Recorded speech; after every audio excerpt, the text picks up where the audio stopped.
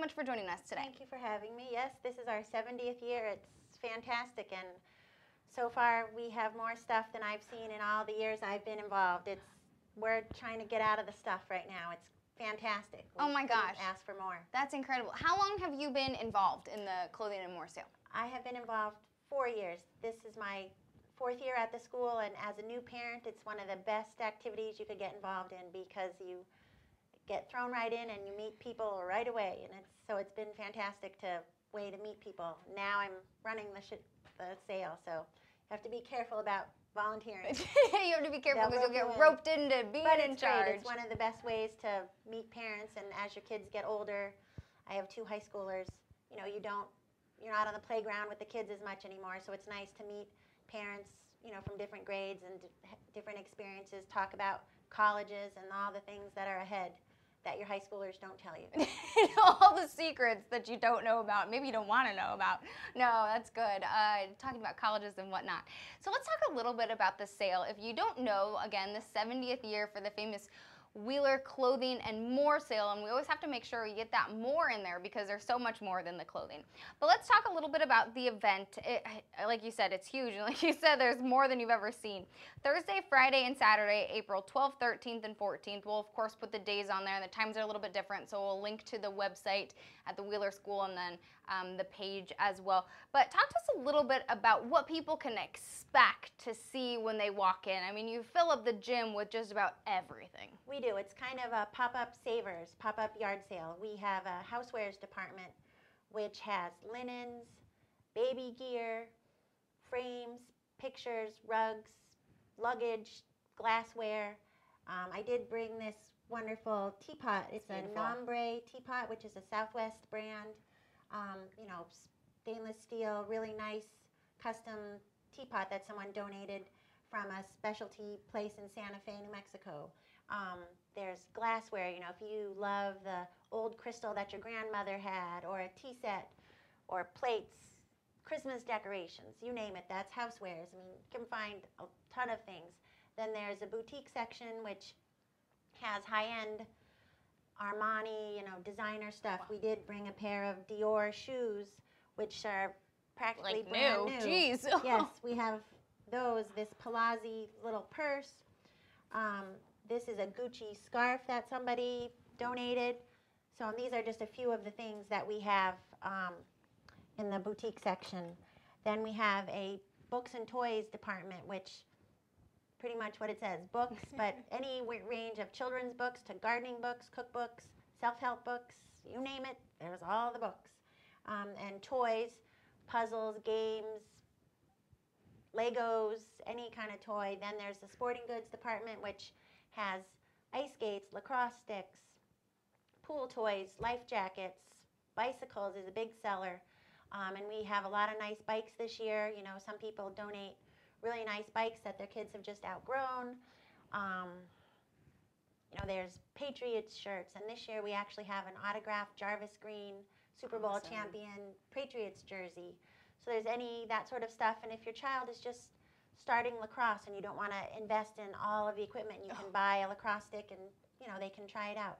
There's men's department, which has all the usual men's things, and there's the regular floor, which has kids' clothes, women's clothes. Oh, and of course there's accessories, so there's purses, scarves, jewelry.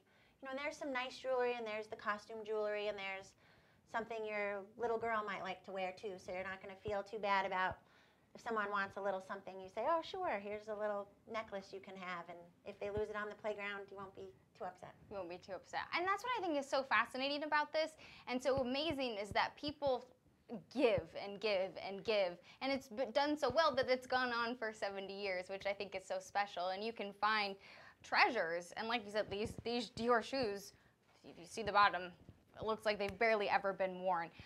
Looks like you brought some gadgets as well. We have a sweater behind us that still has the tag on, so you can find new products, you can find slightly used products, like you said, the bicycles and everything. So this is a fantastic event.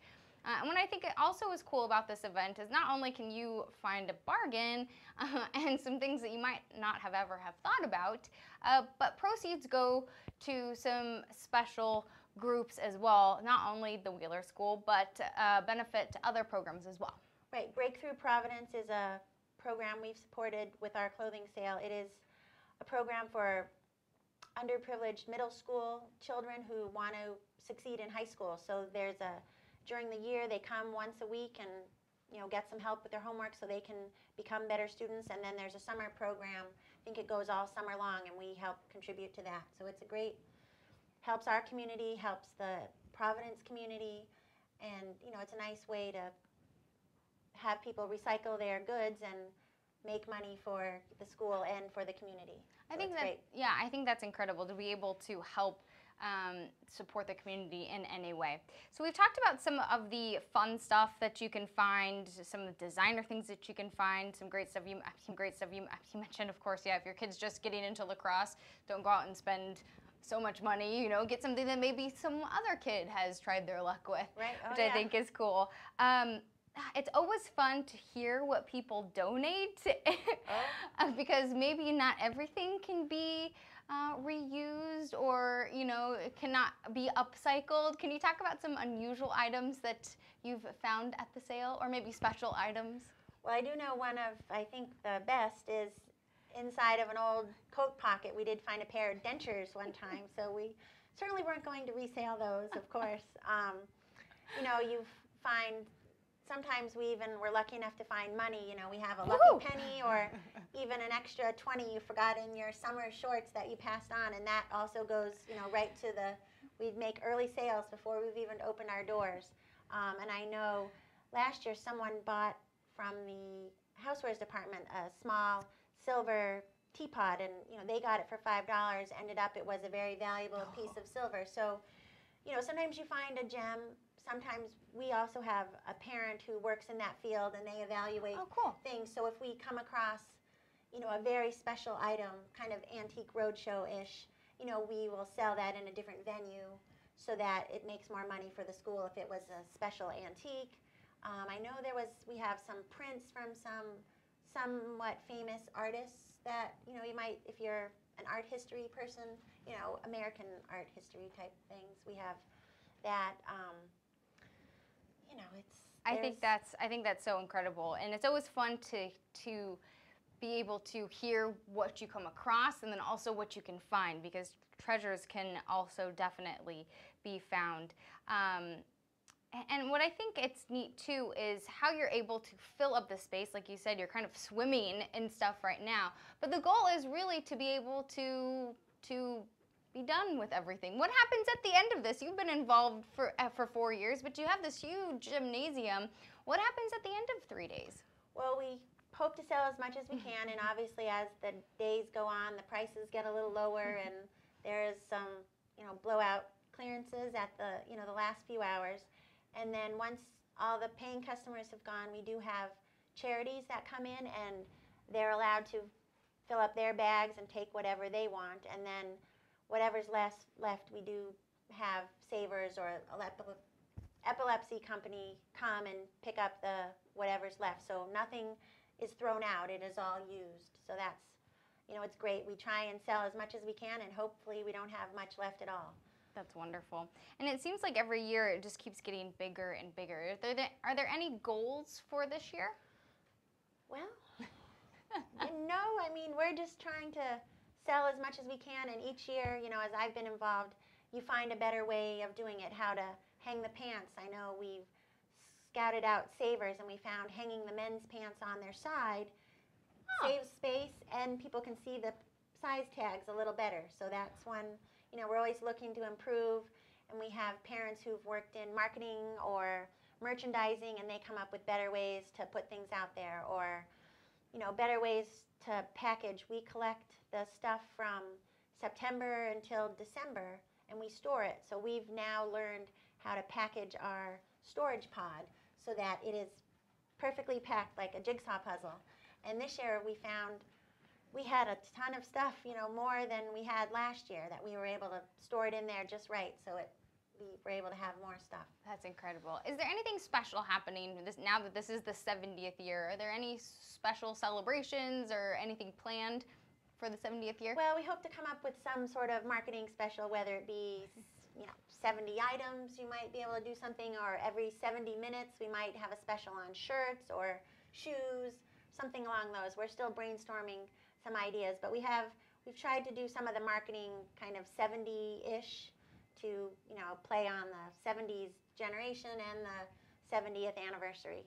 So, it's great that, we've been able, it started off with the Wheeler parents. There were uniforms at the time, and so it started with the Wheeler parents trying to have an exchange for uniforms because they were expensive and you wanted to, pass your uniform on to someone else who might need it. So that's how it started all those years ago, and now it's turned into, everything. everything that, people can reuse, or, one man's trash is another man's treasure, and so it's always something you don't have a use for. Someone else might be just hitting that phase of their life and be able to use it. Absolutely incredible. So if you're interested, again, the dates for the famous Wheeler Clothing and More sale is happening Thursday, Friday, and Saturday, April 12th, 13th, and 14th. Hours kind of ranging, but starting either at 10 or noon and lasting until about 8 o'clock, the last day wrapping up at 3 o'clock. And we'll put details again on our website with links as well. So Caroline, thanks so much for joining us today. So much fun chatting with you. Thanks. Can't wait to do a little shopping. Oh yeah, please do. Thanks for having me. And everyone, come on down. It's you'll love it. And once you come, you'll want to come back every year. It's a great sale. Definitely want to mark it down on the calendar. So thanks so much for joining us. We're wrapping up here in the Navigant Credit Union Broadcast Center on GoLocal Live. For this hour, Josh Fenton kicks things off, starting at 4 o'clock with all things news and business on Business Monday, sponsored by Deepwater Wind. I'm Molly O'Brien. Thanks so much for watching. We'll see you online.